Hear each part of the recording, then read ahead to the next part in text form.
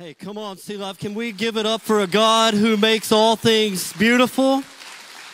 Isn't that great that we have a God who takes broken, messed up situations and things and turns them into something beautiful? Aren't you glad for that? Anybody glad for that? And I want to say welcome to those of you watching online. We're so glad to have you with us today. And we're so thankful for Claire and Juan Morales. If you don't know them, I'm just telling you, they are a gift to the body of Christ and to Sea Life. And so, man, thank you guys for sharing your story. I want to say happy Father's Day to you, all the dads in the room, all the dads watching online. Man, this is a special day. I don't know about you, but man, I had a great dad growing up, still a great dad. Love my dad so much, and have some great men in the room that have been father figures to me. We have some of the best men that I know of right here at Sea Life. And so for all of you, just want to say happy Father's Day to you. And we are on the back end of Serve Week, and Serve Week has been incredible. We had people all over our 4 campuses and the surrounding communities that were serving in the name of Jesus Christ this week. And so that's been awesome to see, hasn't it? Nobody else is like that? I thought it's been awesome. I just want you to know, I thought it's been amazing just to see all the posts and just to see the hands and feet of Christ in the community, saying to the world around us that, man, we care about you. We know God cares about you. God loves you. And so I want to say thank you to you for serving and for giving to make that possible. We're glad about that. We are on week 6, the final week of our series called Beautiful Design. And we've been talking through really the fact that our world seems to have gotten off the railroad track, off the tracks. That's the word I'm looking for. Off the rails. There's the phrase I'm looking for. And when you go back to the beginning, it helps because we get to see God's intention in design, and we all understand that design matters, right? I mean, I've got some trimmers in my bathroom, and it's like the kind that the barber used. You plug them up, and they do the bottom of your hair. You know what I'm talking about, guys? I shave my beard with it a lot of times, and then I go out in the garage, and I've got another trimmer, but it's a weed trimmer. And so it's like on a big long pole. It's got some line coming out of it, some plastic line. It's got a big engine on it. And I guess I could take that trimmer, maybe, I don't know, I've never tried it. I could take that trimmer, and if I could put an extension cord long enough, I could go out in the yard and I could trim some weeds with it. I think it would probably work. I think I could probably do that. But it wouldn't be the ideal situation. And if I ever go to the barber and he comes at me with a weed trimmer to trim my beard, I'm getting out of there, right? And because we recognize that that's not what they were designed to do, that design matters. And the reality is we get that in products we use. We seem to accept that. Nobody is going to go and have a Father's Day outing today. You've got people coming over. Nobody's going to stop by the store and get a bag of ice and go home and put it in your oven, are you? You're going to put it in your freezer because that's what it was designed to do. We accept that with products in our life, but I think oftentimes we want to push against that when it comes to the way that we live our lives. We want to say, hey, regardless of how it was designed to work, regardless of how the designer, the creator, made this life to work, I want to live it the way I want to live it.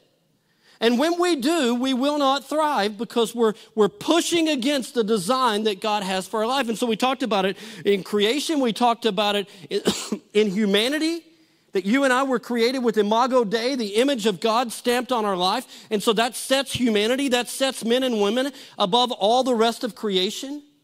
We talked about it when it comes to the way God created men and women specifically, that they're equal in value, in dignity, in worth, in ability, but that God seems to have placed from the beginning, from the very beginning, a different and unique function for men and women. There's a design issue that we ought to strive to live out. We talked about it in our sexuality. And then today I want to talk about it in our relationships. We're looking specifically at the marriage relationship and how God has designed it to work. Now, I want to say a word to those of you in the room and those of you watching online that maybe aren't in a marriage relationship right now. And I want to just encourage you to pay attention for a couple of reasons. One, maybe one day you will be in a marriage relationship, and this would be really useful information for you. Or maybe you know people in a marriage relationship that from time to time need some counsel, and you need to have an understanding of how God made it to work. And that's the human condition. The human condition is that we want to live life and do life the way we want. And our desire is that we would get the results that we want. But the result is that that's not the way life works. And we end up in broken relationships and relationships that aren't what they should be. And let's just be honest about it. Marriage can be difficult, right? We're all on the same page there. It's okay to nod your head, okay? We all understand that marriage can be difficult. I do some weddings from time to time, and I always laugh at the young couple, walking out of the wedding venue that night, and they're arm in arm, and it's like, oh, this is going to be amazing, and it is going to be amazing, but it's not going to always be amazing. And they're walking out and we're just going to love each other. And they're looking at each other with these googly eyes. And she's so perfect and he never does anything wrong. And I'm like, yeah, give that a few months. I don't even think you're married until one of you have prayed that the Lord would take the other one out, It's not really a marriage until that's happened. It's about you have to be about 4 years in before you're really married. You're not even married yet if that's the way you feel. And in fact, you see the flood of high-profile divorces. Doesn't that raise concern? I mean, a few months ago, we saw Jeff Bezos, who I think at the time was the wealthiest man in the world, and his wife were getting a divorce. Like, how are y'all getting a divorce? You're not even living a normal life. Like, you can do whatever you want, when you want. You're the richest people in the world. How can you not make it work? And then a few months later, you see Bill Gates and his wife getting a divorce. And you're like, it's still, and so the richest people can't necessarily make it work. It's not uncommon to see high-profile pastors having affairs, getting divorced. And so you're like, the rich can't make it work. The religious can't make it work. Is there any hope for you and I? Is there any hope for just normal, everyday people to be able to make it work?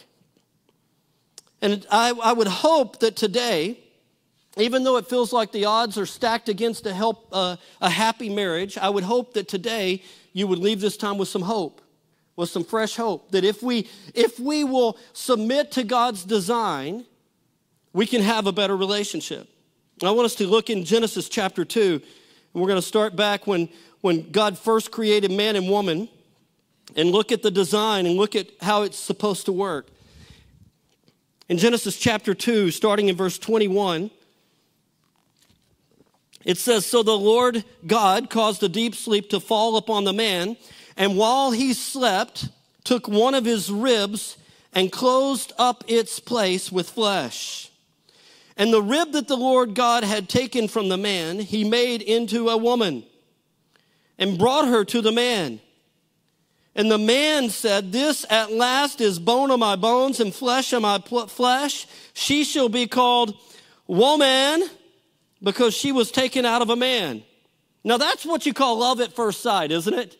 I mean, that's love at first sight. God brings the woman to Adam, and he spontaneously erupts into a poem. That's love at first sight, ladies.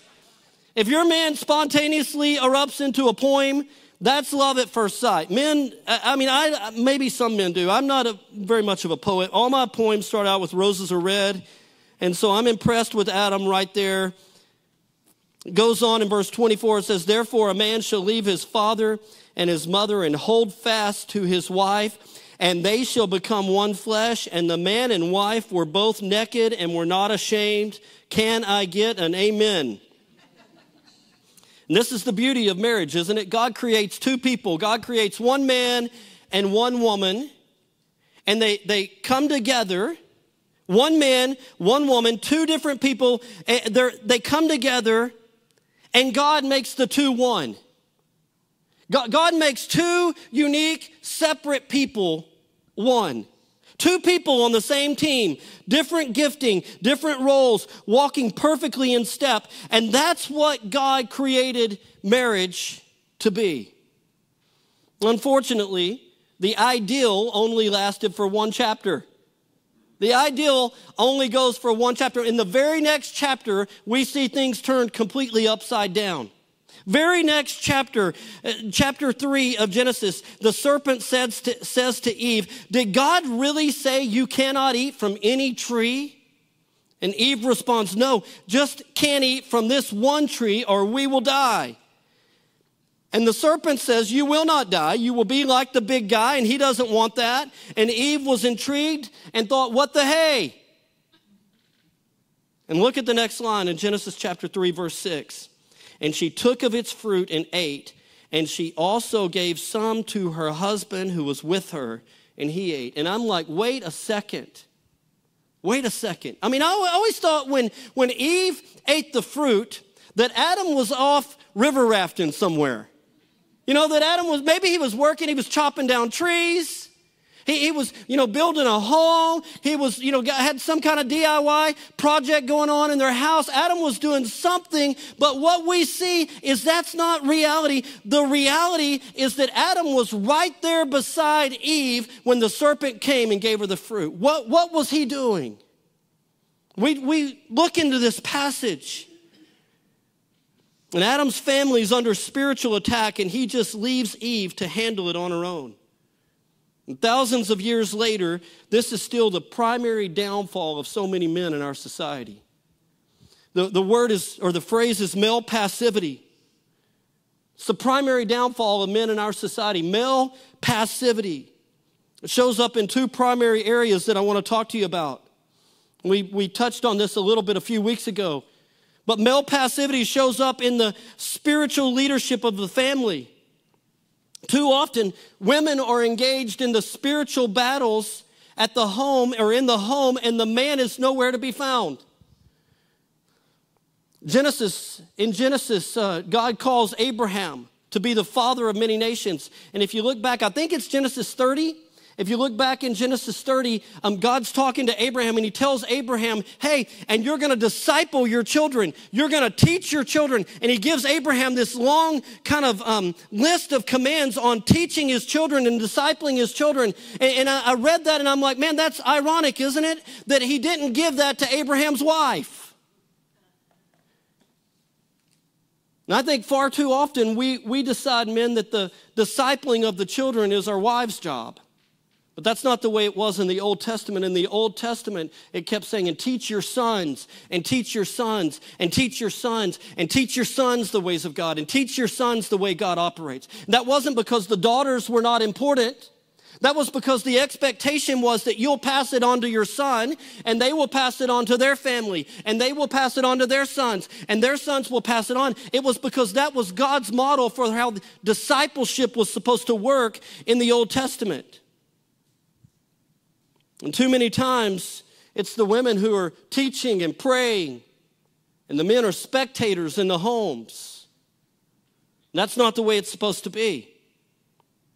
I don't know whether it's the result of laziness or insecurity or maybe a combination of both, but that doesn't, either one of those doesn't give you the opportunity to slough off your responsibility as the primary spiritual leader in your home.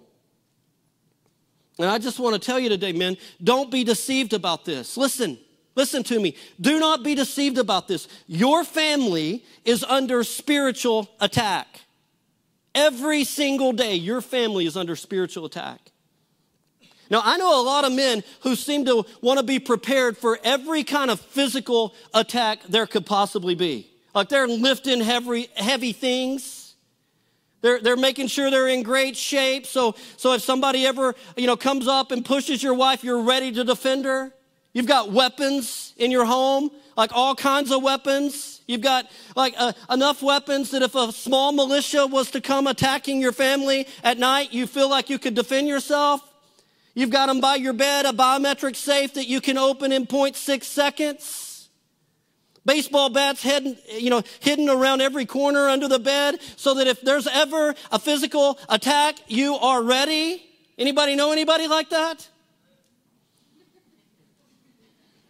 Amen, we got that only in Texas. I'm with you on that one. You're so prepared for a physical attack that will probably never come, when there's a spiritual attack happening every single day on your family. It's our responsibility, men, to make sure that we take on the mantle of leadership, spiritual leadership for your family. You're responsible before God for that. How do I know this? How do I know this? Who was it that ate first from the tree of the knowledge of good and evil? Who was it that ate first? It was Eve, right? We all remember that? It was Eve that ate first from the tree of the knowledge of good and evil. And yet, look at what it says in Romans. Romans chapter 5, verses 12 through 14. It says, therefore, just as sin came into the world through one man, and death through sin, and so death spread to all men because all sinned. For sin indeed was in the world before the law was given, but sin is not counted where there is no law. Yet, stay with me here, yet death reigned from Adam to Moses, even over those whose sinning was not like the transgression of Adam, who was a type of the one who was to come. And if you're Adam, aren't you like, wait a second, God, she did it first? That's actually what he said. It was her fault. And yet God, in Romans, in his word, he says, no, listen, here's who's responsible. Bible doesn't say, hey, sin came to us through one woman. It puts the responsibility on Adam. And you're like, that seems unfair, and it's not unfair. Because God made Adam to be the head, which means he's responsible and rightfully held accountable. And then we're responsible for the spiritual leadership of our homes. Now, I want to just give you a disclaimer. I think we've done this a couple of times. But to make sure you hear this, in homes where the man is not present, I want you to remember that where the ideal is lacking, God's grace abounds. So single moms, hear that today. This is not a condemnation of you as a single mom. We're saying where the ideal is lacking, God's grace abounds. And I can name you man after man that I know of, and some that I know personally, that grew up in homes without a dad, that have turned out to be incredible spiritual men. But the ideal, the way we were designed, is for the man to be the spiritual leader. The second place where we most commonly see male passivity is in his pursuit of his wife. Now, men, we're hunters, right? I mean, some of y'all are hunters. I'm not really a hunter. Some of y'all, I got to just say, this is probably the best time for me to say this. I don't even consider what you do hunting. It's like you're operating a zoo. It's like you go out for months and put out a buffet for animals to come up and partake. You know, you put corn out and you put feed out. I don't know what y'all put out, whatever you put out there. It's like a little mini buffet every night for the deer to come up. And then you get about 100 yards away with a high-powered weapon and a scope in the safety of a little mini cabin with a heater. And you call that hunting. That does not impress us. You want to impress me, strip down naked. Chase it down with your bare feet and gnaw it to death, okay? Then I'll feel like you've accomplished something. But we're hunters, right? And remember, listen, by nature, we're hunters. We love the pursuit. And you know how y'all fell in love? There was pursuit. There was a pursuit. You were like, man, I'm going to bring flowers. I'm going to buy gifts. I'm going to invite you out on dates, and we're going to go to dinners. And I'm going to text you or call you. Remember, guys, anybody in here remember falling asleep on the phone? Some of you like don't want to admit it. You're like, it never happened with me either. I'm just saying I've heard of that happening, right? Like you were pursuing, and then what happens? You get married, and the pursuit stops. Like, hey, let's don't go out to eat. Let's don't go to a show. Why don't we watch Netflix? It's like, I don't really want to watch that show. Why don't you watch that show and I'll watch my show in my room? And some of you wives are like, that's actually better. Thank you. Right? Where's the pursuit? It's male passivity. Love what it says in Psalm chapter 128, verse 3. It says that our wives should be a fruitful vine or a well-watered vine within the house. If your marriage has shriveled up, maybe it's because you're not nurturing it. You stopped watering. You stopped pursuing.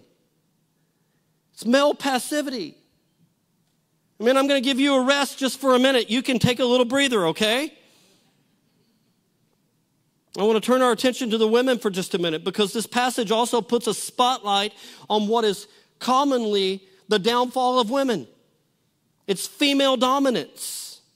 So where Adam was passive, Eve really didn't even seem to mind one bit, did she? She just stepped right into the role of head and decided to take it upon herself to eat the apple. There was no, hey, Adam, should we do this? What do you think? There was no consulting back and forth. It was just, I'm gonna take this on my own. Now, what do I mean by female dominance, and how does it show up? It looks like the undermining of his authority. It looks like bypassing him in the decision-making process. It looks like a critical spirit.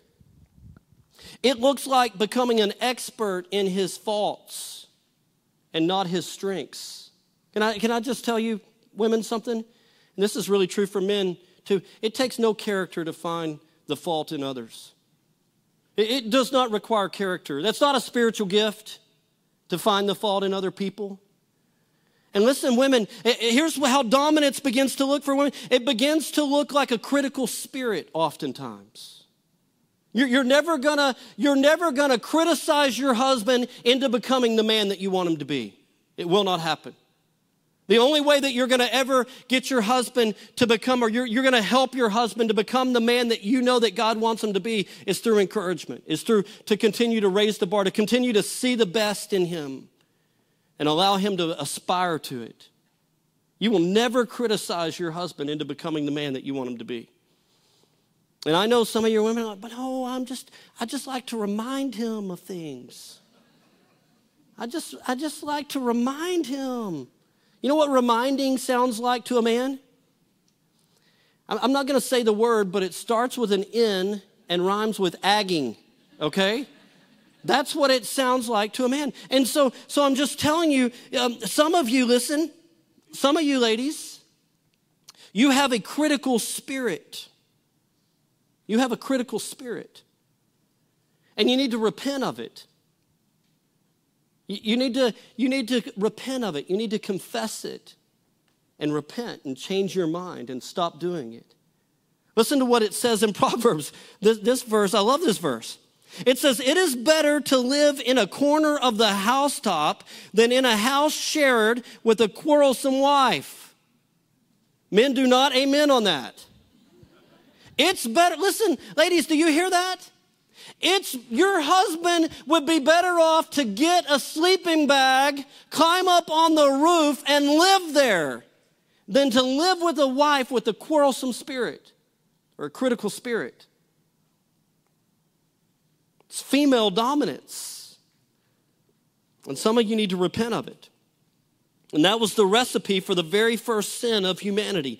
Male passivity and female dominance. And just like that, paradise was lost in the relationship. And God addresses the serpent, Adam and Eve, and reveals what the fallout of their sin would be. Listen to what it says in verse 14. It says, and the Lord God said to the serpent, because you have done this, cursed are you above all livestock and above all beasts of the field. On your belly you shall go, and dust shall you eat all the days of your life. And I will put enmity between you and your woman, or and the woman, and between your offspring and her offspring. He shall bruise your head, and you shall bruise his heel. Talking to the serpent, God was. And to the woman, God said, and I will surely multiply your pain in childbearing. In pain you shall bring forth children. Your desires shall be contrary to your husband, but he shall rule over you. And one commentary explained that line this way. After the fall, the husband no longer rules easily. After the fall, after sin came into the world and sin came into you and me, the relationship was messed up and it's no longer easy. And we all get that, right? We all understand that marriage is no longer easy. I'm just telling you, marriage is difficult. I'm married way over my head. I do not need an amen on that. I know it. I recognize that. But you know what I also married? I married a very strong person. And so we're both incredibly competitive, like super competitive. And so we can get into an argument. We've been married for 28 years now. We can get into arguments and we can have some kind of issue that we're arguing over. And pretty soon we're not arguing about the issue. We're arguing to win the argument. Like, I don't even remember what the issue was. The issue is not even important. And you know what I would tell you, and my wife would say this if she was standing here. Because of what I do for a living, and probably some gifting and spiritual gifting and all that kind of stuff, I'm better at arguing than she is. And so I can be wrong and win the argument. And what I've realized is that is not good. That does not bring our marriage to a better spot. In fact, let me just, one of my favorite jokes. Y'all look like y'all need to be a little happier in this room. Y'all happy? Some of you need to tell your face, okay? But here's the reality. Listen. Here's the joke. This is one of my favorite jokes. This lawyer, this high-powered Los Angeles attorney, about 35, 40 years old, he comes down to Texas, and he's in West Texas, and he's bird hunting. And he shoots a bird, and the bird falls, and he sees it fall in the distance, and he goes to go pick up his bird, and as he's going to get his bird, he comes to a little fence, and it's a barbed wire fence, and he starts to separate the fence and go between the fence to go get his bird, and as he does, an old 70-year-old farmer comes riding up on his tractor, and he says, "Excuse me, sir, what are you doing?" And the young attorney says, "Well, I shot a bird. I'm going to get my bird." And the old farmer says, "Well, no, sir, that's my property. You can't go on my property." And the young attorney said, "Well, that's my bird. I'm going to get my bird." And the farmer says, "No, you're not going to get your bird. That's my property." The attorney says, "Well, I'm an attorney. I'll sue you if you don't let me go get my bird." And the old farmer says, "Well, that's not how we settle things here in Texas. We don't sue people. That's not how we do it. We use the 3-kick method." And the attorney said, "Well, what's the 3-kick method? I've never heard of it." And the old farmer says, "Well, we take turns kicking each other 3 times until one of us gives up." And the young attorney, he's in good shape. He looks at this old farmer that looks like he can barely move and says, "Okay, I can take this guy. I can outkick this guy." And he says, "Okay, I'll do it." And the farmer climbs down off of his tractor, kicks the guy right in the leg as hard as he can. The attorney falls down a little bit and kind of, grasps his knee, and then the farmer kicks the guy right in a bad spot, like a really bad spot, and the attorney doubles over, and the old farmer takes his boot and just right in the face, kicks him across the nose, and the attorney falls over and kind of rolls over, bleeding now, and he gets up and he says, "Okay, my turn." And the old farmer says, "No, sir, that's okay. Go get your bird."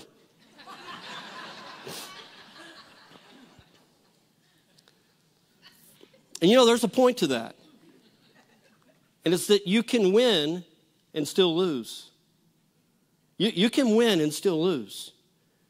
And I'm just telling you, marriage is hard. And what I had to learn along the way is in the competitiveness of it, I could win the argument and still lose. And the reality for all of our marriages in this room, for everybody's marriage watching online, is that marriage is difficult. And there's some area that for you go, "Man, this is not as easy as everybody made it sound like it was going to be. This is not as easy as it was supposed to be." And it's difficult because doing marriage in this fallen world is always going to be a struggle, the Bible teaches us.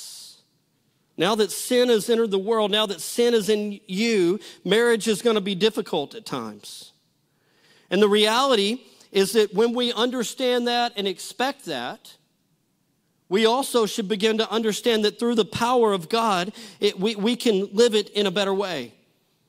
And I know you're going, "Well, that's just a heartwarming sermon on Father's Day, Pastor." Good news, it's going to always be a struggle. Thank you very much. I appreciate that. That's the message I was hoping to hear. And I'm telling you this, listen, while it's always going to be a struggle, you can be victorious. Let me give you 3 action points real quick. 3 action points, and we'll be done. If you want to make your marriage better, if you want to go back to the design and live it out the way God intended you to do, the first action point is this: focus on you.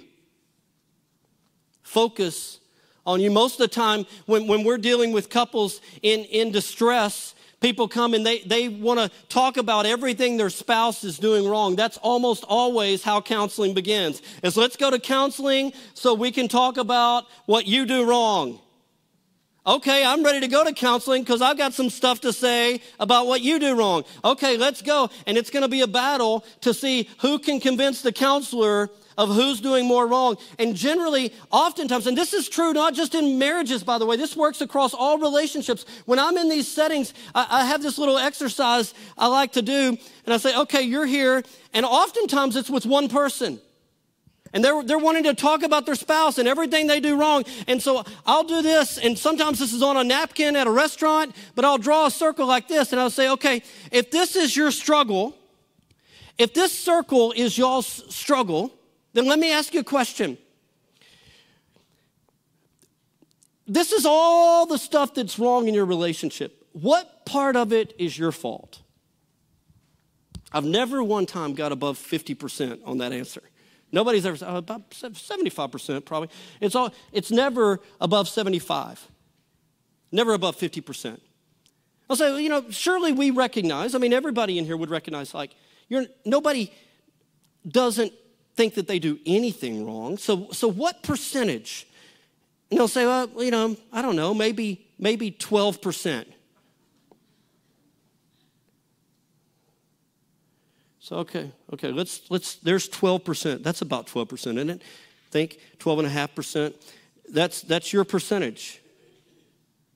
And so this is your percentage. So here's what I want you to do. I want you to focus all your attention on that right there.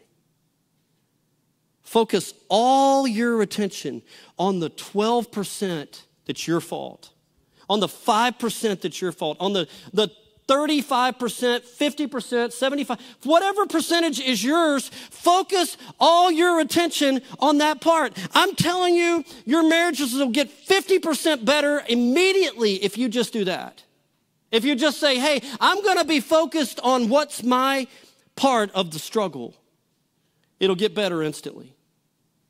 And the reality is that so many people are going, well, I just married the wrong person. I just didn't marry the right person. And go, no, the marriage is not about marrying the right person. It's about becoming the right person.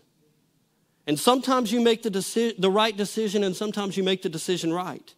And if you'll just say, hey, I'm going to focus on me, things will get better quickly. The second thing is this, whoa, I'm getting attacked by a beast.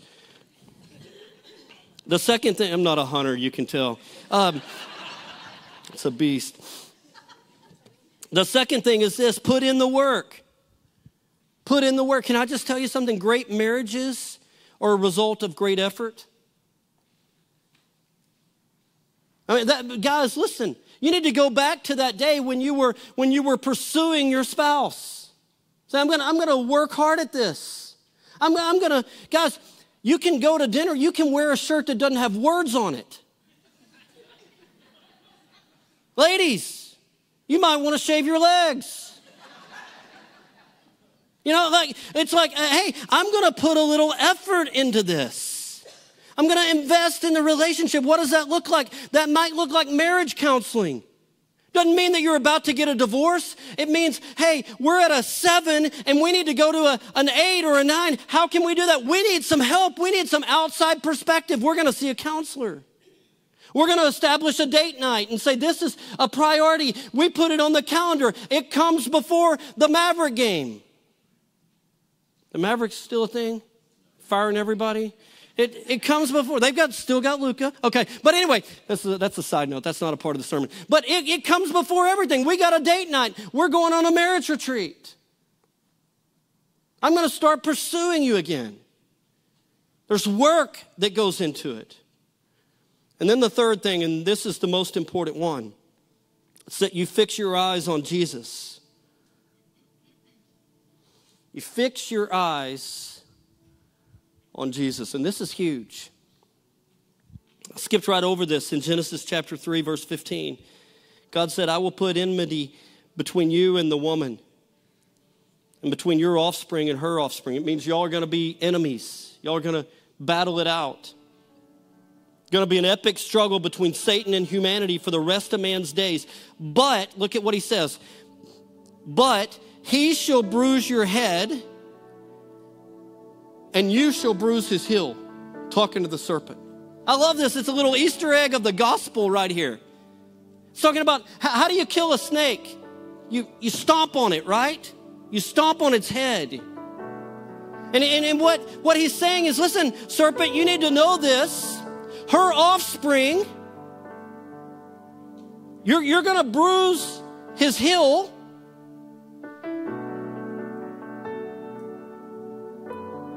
But he's going to crush your head. Isn't that a picture of what happened with Jesus? That he was bruised, but he crushed the enemy. Why is that important for us today? Because the only way you're going to ever have the strength you need to live out the kind of marriage that God has intended for you is the power of Jesus Christ in your life. I'm telling you, it's too hard for just a normal person to do it. There's only one person who has the power to do the things that are required of a great marriage. There's only one person who can empower you to sit in the middle of an argument when you want to just fight back, when your pride is coming up and swelling up. There's only one strength that is strong enough to say, no, just humble yourself right here and apologize. That's the power of Jesus Christ in your life. There is no other strength that can empower you to do that. It's only through the power of Christ. And let me tell you what else happens. Look, let me just see if I can illustrate this for you.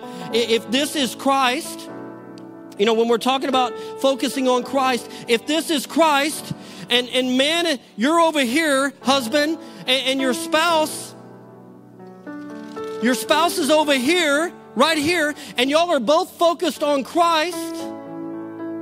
What happens as you both move toward Christ? What happens from over here as you're moving toward Christ, and over here your wife is taking steps toward Christ, and over here your husband is taking steps towards Christ? You notice what's happening? You're getting closer and closer together every move you make towards Jesus Christ. That's the reality of life for a believer. Is that when you start moving towards Christ, when Christ becomes your focus, you'll see a transformation in your life that will empower you to do the things necessary to have the kind of marriage that God designed for you to have. And you'll move closer and closer together as well. Men, stop being passive. Your spouses, your wives need to know that you love them, that they're secure in you. Wives, listen to me. Listen to me. Just make eye contact with me for just a minute. Just lean in a second and listen to me. I'm going to do your husband a big favor right here. He probably won't say this to you, but I promise you it's true. More than anything else in all of the world, he needs to know that you respect him. He probably won't say it to you. It feels something to say it, but I'm just telling you, it's true, 100% true. Every time it's true, more than anything else in all the world, your husband needs to know that he has your respect. It doesn't matter what kind of business he builds. It doesn't matter what kind of leadership position he rises to. It doesn't matter what kind of incredible outings with friends he has or how many season tickets he has to everything in the world. If he doesn't have your respect, it will crush his soul. He needs to know that. So come on, let's start having the kind of marriages that God designed for us to have, the kind of marriages that point people to a God who loves us and redeems us and makes beautiful things out of messes. Aren't that the kind of marriages we want to have? I'm going to ask you to do something in the room.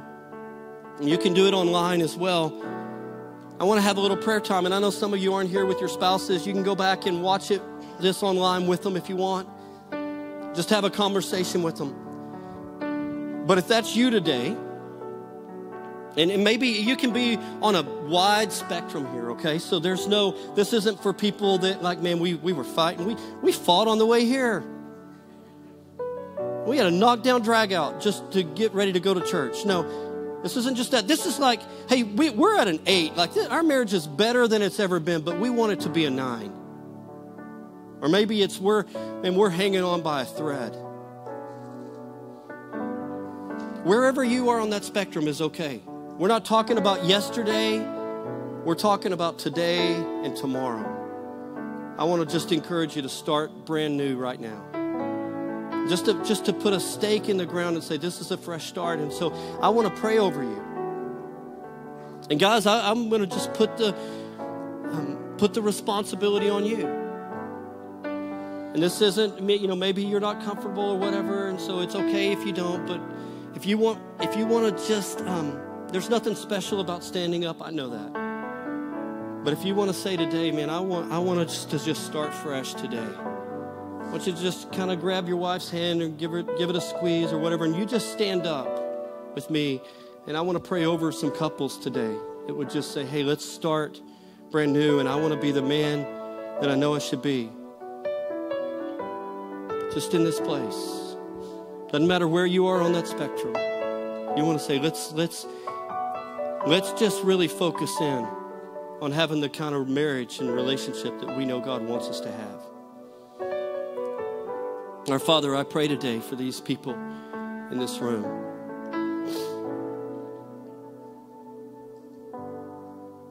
God, and I just want to pray your courage and your grace over them. That for some, there's a conversation that needs to be had. There's some things that need to be confessed and repented of.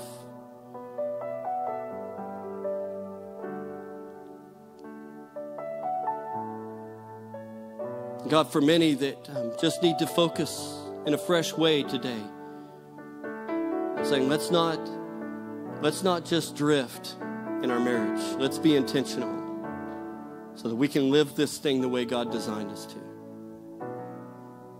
God, there are some men that need to turn away from passivity in this place today. Start being the spiritual leaders of their home and pursuing their wife. And there's some women today that need to turn away from dominance today, a critical spirit. And I pray that you would give us all the grace and the courage to do that. And it's in Jesus' name we pray. Amen. Hey, thank you so much for being here today. You're dismissed. Hope you have a great day.